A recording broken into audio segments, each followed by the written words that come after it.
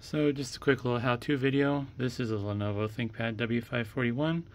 This will also apply to the W540, and it's regarding the webcam. So if you were to launch the camera and your computer immediately blue screens anytime you try to use the camera, it's because Windows 10 updates installed a driver that is bad, basically, and it'll go under imaging devices as integrated camera.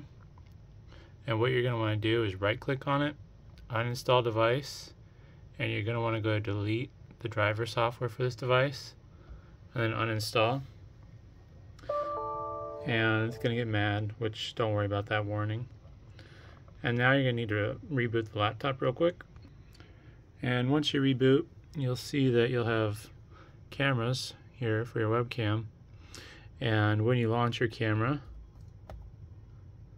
it will actually work properly, which I won't be demonstrating because I'm not big on being on camera. But yeah, basically though, that's the problem. You just have to uninstall the device under imaging devices, which is the webcam driver that's bad. It will